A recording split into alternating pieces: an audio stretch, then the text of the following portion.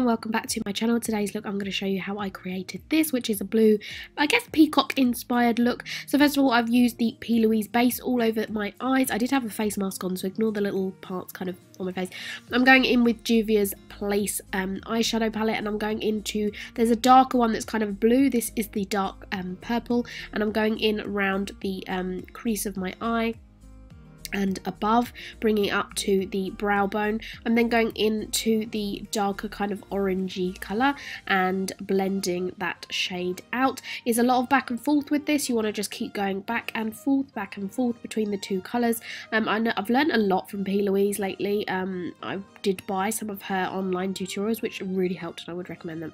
So I'm just going back in with a little bit of that P. Louise base, and then putting the blue onto my finger. This is from my website, and it is a real neon blue, and it's currently out of stock. People are loving it.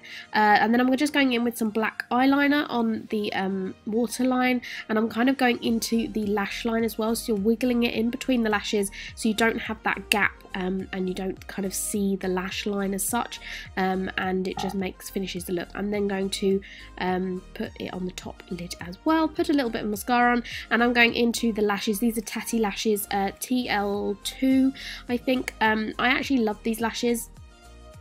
And I feel like they are a really nice shape for my eye, but also I love how fluffy they are. This was obviously a really super quick tutorial, but I thought the look is really pretty, and once I've put that lash on and put some mascara on, this is literally the finished look. I thought it was really pretty, and this is going to be a perfect kind of festival look. But thank you for watching, and I'll see you again soon. Bye.